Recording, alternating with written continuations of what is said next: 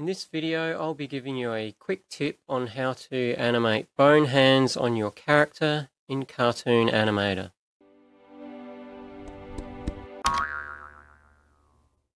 Hi, I'm David Arundel, otherwise known as the Extraordinary Tourist and sometimes known as the Lazy Animator. And in this video, I'm going to demonstrate a quick tip on how you can animate bone hands on your character in Cartoon Animator.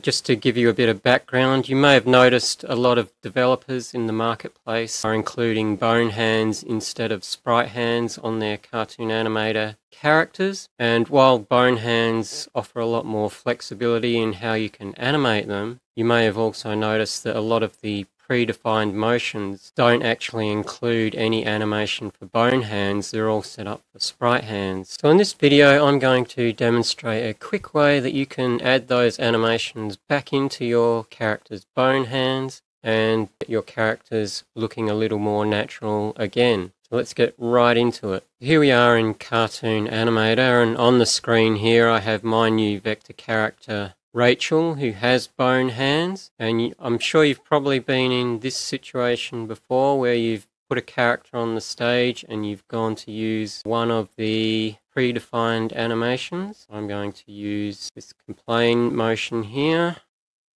Just select the character, add the motion to her, and I'm sure you've seen this error here. The motion file contains sprite hand animation data. It will not perform hand animations on a bone hand character. And you're thinking sort of, what? I thought these bone hands were supposed to be really good and better than sprite hands, and I'm going to have to animate them myself. So this tip is sort of, or demonstration is a way to show you how to get around this and to sort of get these animations back. So obviously we have to go OK to this, and the motion's applied. There we go. You can see as you watch the hands there, they're just staying in the same position, not really doing anything at all. And maybe what you might have done in the past is just gone into the 2D motion key editor like this, gone into the hand menu and just chosen this particular pose perhaps for both hands. You've got both hands set up. Just click on this. There it is. The hands are sort of at the sides natural, and we'll just leave it like that for the whole animation. And you'll see if I play that through, go back to the start, play it through. See, it looks a bit better than the hands being flat, but maybe that's all that you'll do. Go back to the start, and I'm going to undo that, turn back to these hands. So the good news about that error message is that it means that that motion has right hand information in it that we can actually copy. So what you could do in order to get those things back is load in a character that does have sprite hands. Is what I'm going to do now. Going to packs, and I'm going to choose a particular pack. I'm going to go with this character campus hero pack. Get one of the characters out of here. In fact, I'm going to go for the front facing Nikki character. We'll add her to the stage. And we'll just move her over here. And Nikki is also a vector character, but she's got sprite hands. Make her a little bigger.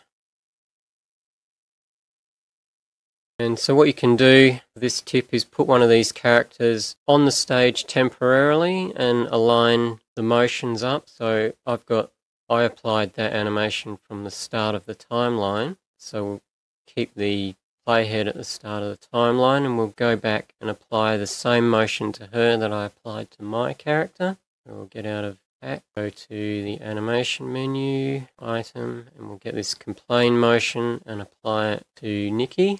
We'll just double click.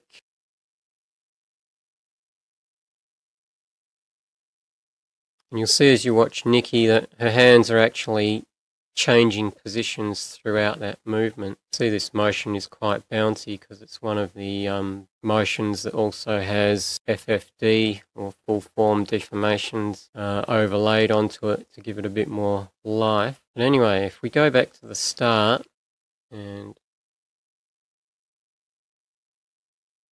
just going to have the two characters' timelines open, and if we scrub through the motion track for Nikki, if you just watch her hands, you'll see as I go through, the hands stay in the same position, and then round about there, see her hands are flipped. Both of them are flipped to the same position. keep going. And as she goes to fold her hands, again, flip just there, do the arms cross. And then here we've got her arm going out and her left arm or left hand flips over with the palm up. Moving across, you see both hands turn over, back to that palm down position. And if I scrub over to the end, get to the end of this motion, go back to her sides. And obviously what she's doing with her hands looks a lot better than what my character's doing because the hands aren't animated. So all we're going to do is copy those key poses over to my character using the bone hand key editor. So we'll go back to the start, flip over to my character and open up the 2D motion key editor here. And I'm going to turn the bones off because we don't really need to see them. We just click this button here and where it's got show bones, we can just turn them off, close that up. And then we click this button here for the bone editor to animate her hands. And you'll see we've got all these positions that we can, or template positions that we can use. It's actually called the hand pose editor. So we're going to move this out the way here. We don't need that. Working with this, try and position this so it doesn't cover over Nikki's hands too much so I can see what's going on. So obviously my character's hands aren't in a good starting position. We want this position, so we make sure both hands is selected for what it's going to apply to, and this is the position we want. So we just click on it. You'll find this hand position under the third option of which way the hands are facing. So this is up flip, one's called down, one's called up, and that one's called down flip. We just click on that once and you'll see both hands are now changed to this position. We don't have to flip over to Nikki's character because her motion is exactly aligned with what our character's doing. We just scrub through, watch Nikki and watch her hands, and when we see them change, which is there, go to that frame, it's both hands have changed, and in this case it's the same position but it's flipped up instead of flipped down. I think it might be this one, first position, and it's actually, as I said, the same hand, so we just click on that particular hand. Now my character's hands are facing up. And you can tell they're facing up because of the hand sort of lifeline right here. It's the only thing on my character that shows is a clear indication that the hands are palm up. But on Nikki, you can see the outline of all her fingers as well as this palm line hand there. We just keep doing that, go to the next frame, scrub through and watch Nikki's hands, waiting to see if there are any changes. Still no changes, and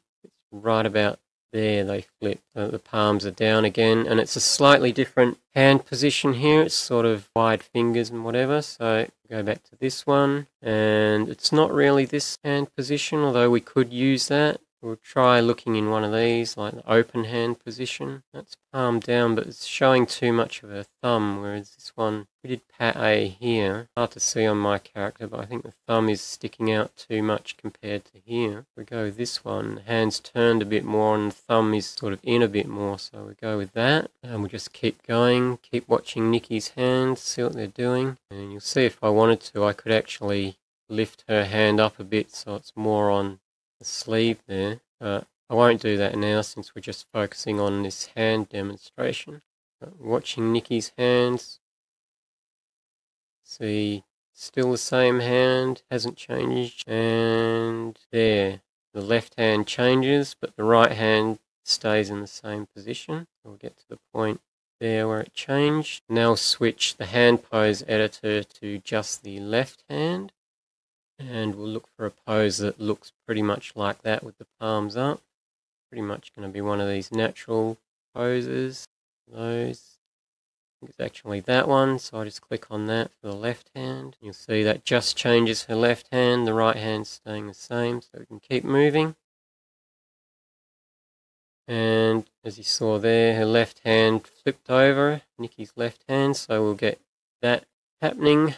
I think it's pretty much just flipping straight over into this one again. It's the same position but from the back of the hand. Left hand still selected, so I can just go click and there we go. I'm going to scrub the timeline up a bit just so we can catch the end of this motion. And you'll see her right hand flipped over there. So now I'm going to switch this to right hand, and again it's the same sort of position as the left hand, so we just click on that. Now my character's right hand has flipped over, and we just watch her to the end of the motion.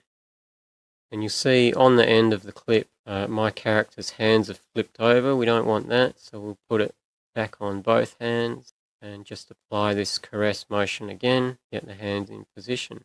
And that's completely the end of the motion. So if we play that back now, you'll see that my character mimics pretty much what Nikki's doing. So do that as a demonstration.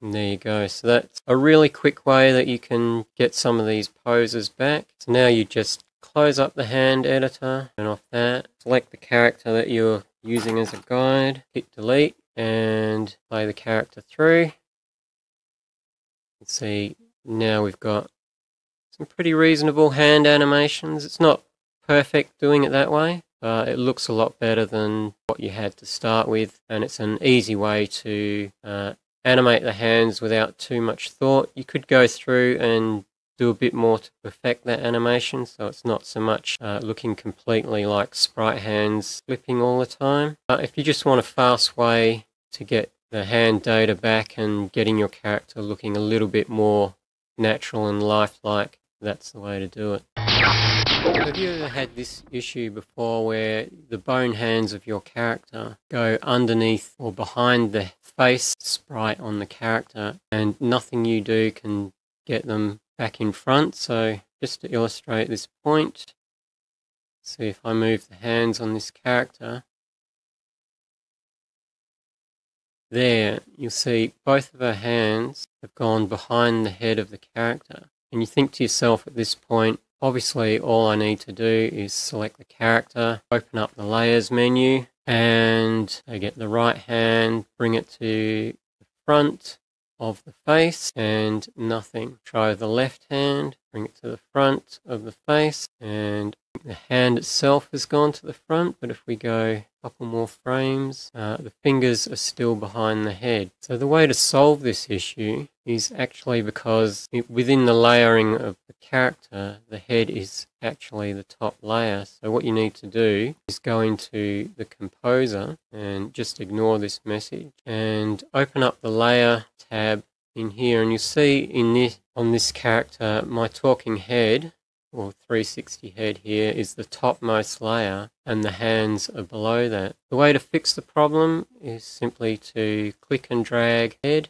in this list and drag it down. You see there's a red line coming up between positions. When you see that red line, that's somewhere where you can release the mouse and drop it. So I want to get it below both of the hands but in front of the hip. You see I can do that. I've done that now. And now if I go back to the stage, and if we move through with the hands,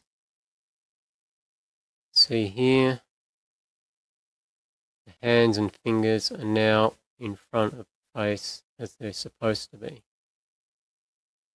So if you come up with it against that problem where you've got your hands going behind the head and no amount of adjusting the layers on the stage in stage mode will fix the problem. You just need to go into the composer and adjust the layering of the 360 head in the composer so that it's behind your hands but in front of the hip. So I hope that helped with a problem that I know I've bumped up against and wasn't sure how to fix till I discovered this particular solution. So I hope you found that tip useful in animating bone hands. It's more useful if you tend to use a lot of the pre-made motions that have sprite data. You can of course keyframe the hands yourself completely from scratch, and you could do that in a similar way just by changing the hands at key points throughout the animation. It's not particularly that hard to do, but I'll leave that there for now. This character of mine, Rachel, that I demonstrated on, is available to buy in the Reallusion marketplace if that's something you're interested in. And I guess I'll see you in the next video. Bye for now.